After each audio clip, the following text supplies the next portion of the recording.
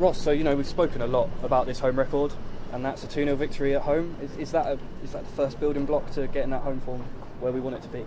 I mean, yeah, of course we've spoke about it a lot, haven't we? And I said it's not something that I'm always a big believer that we should address a problem or address an issue, and rather than just sort of like sweep it under the carpet and not discuss it. So we have discussed it a lot, and amongst the staff, obviously here we've discussed it, and amongst the players. So I think it's just trying to get that out to show we care and to show we've got a bit of fight. And in games like this, it's almost because they do have a lot of possession, you can have that away element as well. So it's small steps, it's baby steps, and I mean we had them 6 in a row, and of the 3 so far we've won 1, drawn 1, lost 1. So it's not the end of the world. And like you come off and you say, like, obviously Bournemouth beat Chesterfield today, and that tells you the level that they were on Tuesday night. So it's not the end of the world, like I said, and it's good to get some points on the board at home and hopefully start a bit of a run here. Hopefully that's the point, right? Yeah, of course. And how did you rate the performance? Because I guess it's quite hard to tell with Dorking. They really like to play forward. At the end there, they had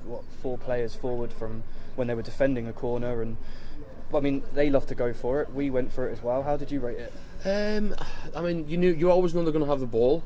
They want to build, and our objective is to try and make them uncomfortable. And as you can probably see, we were man for man first half, and they're in a 3-5-2, we're in a sort of 4-3-3, and we're trying to get tight and trying to make them go long. So it seemed to work, and it might look like they have lots of possession, but I like to think we have a lot of the chances, and we break and we counter from trying to win it as high as possible as we can, and taking advantage of that 3v3 on the back line. So yeah, and then they move into that 4-3-3. They move into that about 10 minutes into maybe 15 minutes into the second half, which sort of throws us a little bit, and suddenly your distance is a little bit different. So we're just trying to move into that 4-4-2 press, which we finally got into, and we're able to make them kick a little bit longer. But I mean, God, you can see sometimes we drop off a little deep, and you're trying to protect what you've got, and that's just natural. That's football, right? And we've played the game in their half, and we've been attacking and aggressive and on the front foot for 80 minutes.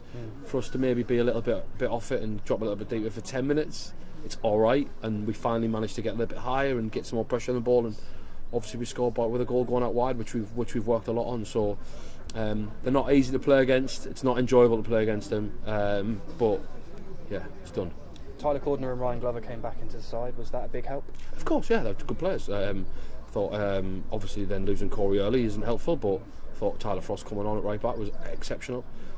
Thought Hadji going centre back was exceptional, and yeah, of course, getting the best players on the pitch and the best squad on the pitch is you stand more chance of winning a football match. And it's a game of players, and the team with the best players 9 times out of 10 wins. And of course, it's good to have them back on the pitch. You mentioned obviously Corey coming off quite early there. With the way the squad is, and there's a real lack of centre backs in the squad, isn't there? Obviously, like Hadji got in there and did a brilliant job, but is that a bit of a worry now? Obviously, now we've got a week off, which is brilliant, but is that a worry? No, not really. I mean, we've got 4 centre backs. We've got Parts, we've got Tyler, we've got Corey, we've got Hadji, and albeit Hadji plays as a right centre back or right back, Hadji is a centre back. Parts is a holding midfielder who can play centre back, and Parts will be our emergency centre back. But ultimately, we have 4 centre backs. It might not look like that. And Tyler's been brought in. Tyler is a winger, a wing back. Is someone who can play as a 10. But ultimately, he can play. He's a utility player as well. He can play right back, left wing back, right wing back. So that's one of the reasons why he was brought in. And he might not like hear me say that, but as soon as that happened, my first thought was let's get Tyler on at right back, who I thought was exceptional, by the way, and personally my man of the match. To come on and probably not expect to come on after 7 or 8 minutes, and then Hadji to centre back, which, as you can see, is fine. Cheers, Ross. Thank you, Sam.